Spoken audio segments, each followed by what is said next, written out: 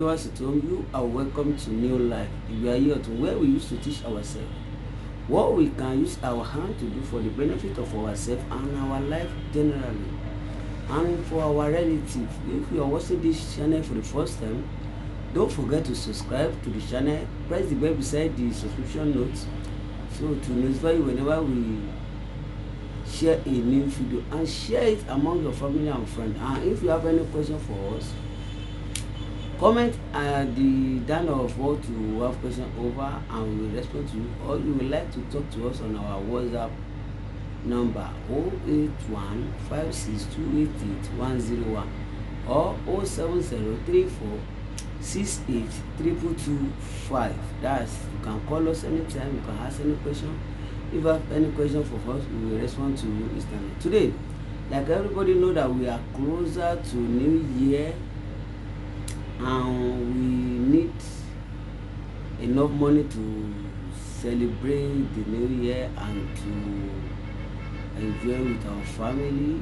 And a lot of things, a lot of people are facing a lot of difficulties in terms of money, in terms of see business to do for to able to generate money for their festive period.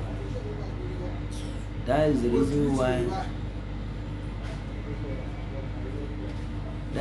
why I'm bringing out this for everybody to benefit. I call it Asiri Bibo. Asiri Bibo. That's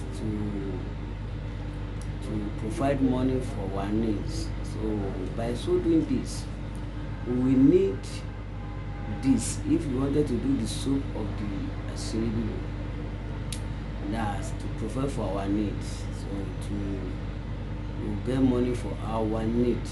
So for example, you will need a bed they call swallow bed. That's Eye Alapandede. So that is the way I can call it in Yoruba. Eye Alapandede. Once you are listing it down, we call it for those who are selling traditional something, they will get to just 3 pieces of the bed. Eye Alapandede. That's swallow bed. Swallow bed. Swallow bed. So 3 pieces of the swallow bed. That's Eye Alapandede meta, 3 pieces of Alapandede bed. After that, get enough of Ewe Aje 77. Ewe Aje 77. That's, once you call it like that, Ewe Aje 77, they will know what you want. So it's not compulsory to be a wet one. You can use the dry one too. But if you can get the wet one, that's too that is good. It's also good. We are just 77, enough one. We are just 77. Leaf, that's Ewe Origin. Ewe Origin also. Ewe Origin. That after Ewe are just 77, get enough of Ewe Origin. Ewe Origin tea witchcraft. That's back of anti witchcraft. That's a bobo. Also, after that, get Aje Olokun. Get Aje Olokun. Also 3 pieces. Also 3 pieces. Once you get to the one, tell them you want Aje Olokun. It's like a cowrie, but it's bigger than cowrie. So it's a wild something. It's bigger than cowrie. Just tell them you need Aje Olokun, and you need calabash.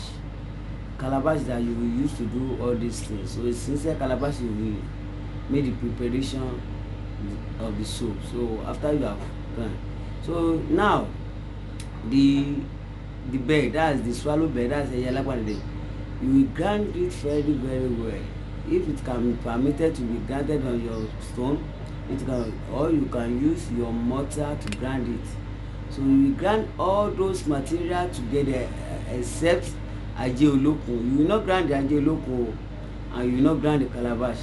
You will grind the Ewe Aje 77, the forgiveness Ewe Origin, the bed, the 3 bed, Ewe Alapandede, and Epo Obo. You will grind everything together. You will grind them together very. You have grinded everything together very well, that you know that this thing has been grinded together. The 3 bed, the 3 swallow bed, that's Eye Alapandede meta 3, and ewé ajé sẹfun, the forgiveness leaf, that's ewé origin. After that, epo ọ̀bọ̀, those are what we grind together. You will not grind the ajé olókun with it o.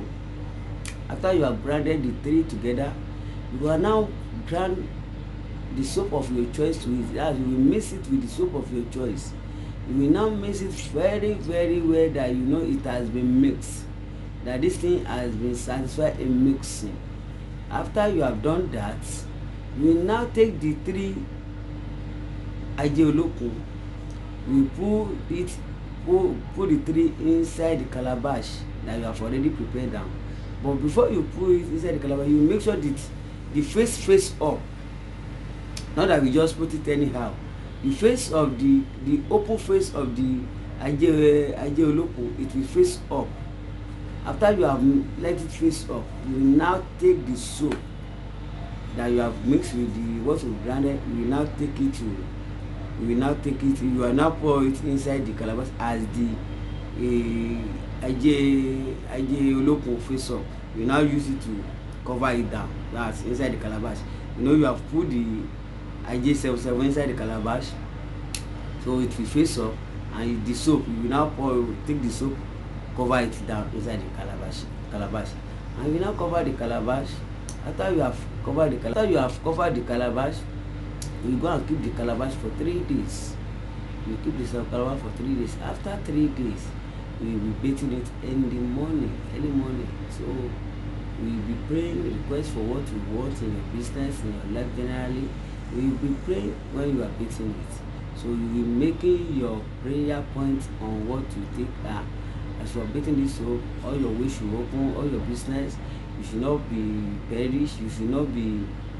You need money in all your business. So by God's grace, if you do this thing before you beat it for just 4 or 5 days, you will see a miracle in your way. Every difficulties in your way will be open. Your business will be buoyant. Your life will be buoyant. Everything will make a way for you. So by God's grace, you will not do festive without making enough money. You will spend enough money in your festive time. So God will provide for you. It's only God that can provide. Have your faith in what you are doing. With faith, everything is possible. Do this work and have faith with it. God will help us. Ká sì gbogbo ẹ̀yin olólùfẹ́ wa nínú ilé. Ibi tẹ́ fún ìwọ ní fọ́ ọpọlọ yóò ní dọ́gba. Tí ẹ̀yin bá ṣẹ̀ṣẹ̀ ń darapọ̀ mọ́ wa fún ìgbà àkọ́kọ́, ẹ bá subscribe, ẹ bá like, ẹ bá comment sí abẹ́ nǹkan tí ẹ bá ní ìbéèrè lé lórí. A máa dá ìrò lẹ́yìn sọ̀rọ̀ tó bá dẹ̀ jẹ́ pé orí WhatsApp lẹ́tí fẹ́ bá a sọ̀rọ̀, ẹ bá a sọ̀rọ̀ lórí WhatsApp 07034683225. A máa dá ìlò tàbí kẹ́ ẹ pè wá 08156288101. Ẹ̀gbọ́n tí gbogbo wa ti mọ̀ pé à ń súnmọ́ ọdún súnmọ́ wa, a máa fi ayọ̀ sọ́dún, àní fìbànújẹ́ sọ́dún, ànírógun ìpáyín kékeré, ànírógun ìlú káwọ́ lérí fẹsẹ̀ ìjálẹ̀ lórí ọmọ, lórí ẹbí wa lágbára ọlọ́ọ̀bà. Ní gbogbo àsìkò yìí, àmọ́ pé a máa nídìí owó. Ẹ jẹ́ ká fi ọṣẹ àṣírí bíbò síta kí gbogbo àwọn èèyàn wa kó lè jàǹfààní ẹ̀. Kí ẹ má fi kọ̀kọ̀ sílẹ̀ lásán, ẹ ṣe kí ẹ mọ̀ pé Ọlọ́run fi àṣẹ sí ayé àtìgbà. Ọlọ́run ń fàṣẹ sí gbogbo nǹkan sí èèyàn. Tí ẹ bá fẹ́ ṣe kí ni ẹ lọ sí ọ̀dọ̀ àwọn onípìlẹ̀ jẹ́ra ẹyẹ alápàǹdẹ̀dẹ̀ 3 péré. Tẹ́ bá ti rẹ ẹyẹ alápàǹdẹ̀dẹ̀ yẹn, ẹ béèrè ewé ajé sẹfun, ewé origin ẹ lè lo tútù, ẹ lè lo gbígbẹ fáwọn nǹkan yìí. Ewé origin, tẹ́ bá ti jẹ́ ewé origin àti epo ọ̀bọ̀ níwọ̀nba, ẹ wá gún gbogbo kíní papọ̀. Ẹ gún ẹyẹ alápàǹdẹ̀dẹ̀ yẹn, ẹ gún ewé origin, ẹ gún ewé ajé sẹfun, ẹ wá gún epo ọ̀bọ̀ mọ́, ẹ gún pọ́n dáadáa kó kúnná dáadáa. Tẹ́ bá ti wá gún, ẹ wá pò ní ọṣẹ. Tẹ́ bá ti pò lọ́ṣẹ dáadáa, ẹ máa wá ajé olókun. Ó yàtọ̀ sí owó ẹyọ. Tẹ́ bá sọ pé ajé olókun 3 pẹ̀lú igba ọlọ́mọrí, tẹ́ máa kó ọṣẹ náà sí. Ẹ ní gún ajé olókun yìí o. Ẹ jọ̀ọ́, ẹ ní gún ajé olókun yìí o. Tí ẹ bá ti po ohun tẹ́ gún yẹn lọ́ṣẹ tán, ẹ kó ajé olókun yẹn sínú igba ọlọ́mọrí. Tẹ́ bá ti kó ajé olókun yẹn sínú igba ọlọ́mọrí, but ẹ jẹ́ kí ajé olókun yẹn sí ojú sókè. Tẹ́ bá ti kó sínú igba ọlọ́mọrí, ẹ jẹ́ kó sí ojú sókè. kì í ṣe pé kó da ẹ̀yìn sókè, kì í ṣe pé kó dojú bolẹ̀, ẹ jẹ́ kó sí ojú sókè. Tí mẹ́tẹ̀ẹ̀ta bá ti sí ojú sókè, ẹ wá máa mú ọṣẹ tí ẹ ti gún yẹn, tẹ́ ti pò pọ̀ pẹ̀lú nǹkan tẹ́ gún yẹn, ẹ wá máa kó sí orí ajé olókùn yẹn sí nínú gbá yẹn. Ajé olókùn yẹn máa kó sínú gbá, ẹ máa sí ojú ajé olókùn mẹ́tẹ̀ẹ̀ta sókè nínú gbá yẹn, ẹ wá máa kó ọṣẹ tẹ́ ti pò pọ̀ pẹ̀lú àwọn nǹkan tẹ́ gún yẹn, ẹ máa kó lé lórí mọ́ ẹ. Ẹ máa ti kó lé, ẹ dé igbá yẹn, kẹ́ wá gbé sí ibi kan, kẹ́ fi pamọ́ fún ọjọ́ mẹ́ta. Lẹ́yìn ọjọ́ mẹ́ta, kẹ́ máa bù ẹ̀ láràárọ̀. Tẹ́ bá ṣe wẹ̀, kẹ́ máa dàníyàn tí ẹ fẹ́ lórí oko yín, lórí ìgbésí ayé yín, bí ẹ ṣe fẹ́ kí ayé yín di ààyè ìgbà ọ̀tun sí. Ẹni tó bá lówó kó ṣe, ẹni tí ò lówó lọ kó ṣe. Ọlọ́ọ̀ṣẹ́ àṣírí bíbò ni, àṣírí yín máa bò ní gbogbo ọ̀nà kan tẹ́ ẹ fọkàn sí. Gbogbo tẹ́ ẹ fojú sí lọ́lọ́run tí máa gbàdúrà yín. Ojú òní tì yín, ojú òní tà wá náà. Ara ayọ̀ la máa fi sọdún, ìdùnnú la máa fi sọdún tẹ́lẹ̀ tọmọ wa. Ẹ ṣé púpọ̀.